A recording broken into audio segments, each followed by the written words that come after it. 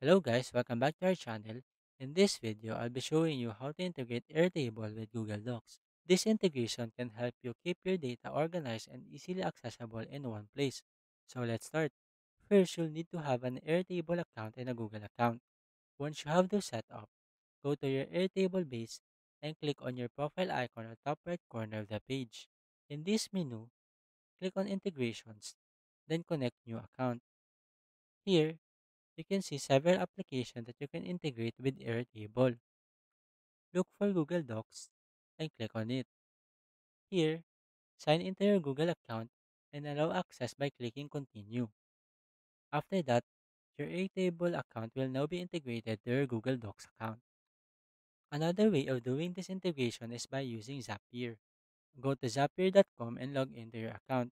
If you don't have an account yet, you can create one for free. Once you're logged in, click on this Create Zap button in the top left corner of the screen. Here, first change the name of the Zap. I'll name it Airtable with Google Docs. Next, search for Airtable as your trigger app and select the trigger that you want to use. For example, you can choose New Record. This means that every time a new record is added to the table, it will trigger the integration. After that, click on Continue. Here, connect your Airtable account and select the base and table that you want to use. Then click on Continue. After that, test your trigger to confirm that the right account is connected and that your trigger is set up correctly. Once the record was found, click Continue to proceed. Now, let's move on to Google Docs. Search for Google Docs and select the action that you want to use. For example, you can choose Create Document from Text. This means that every time a new record is created in Airtable, Zapier will automatically create a new document in Google Docs. After that, click on Continue.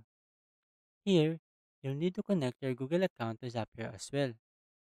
Once you have connected your Google account, Zapier will ask you to set up the action. Simply click on the fields and select the appropriate data from Airtable.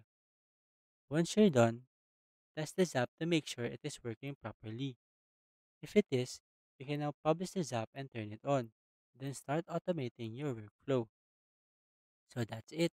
If you wanted to know how to integrate Airtable with Google Docs, that is the easiest way I know how. I hope you find this video helpful, and if you do, kindly give us a like and subscribe to our channel.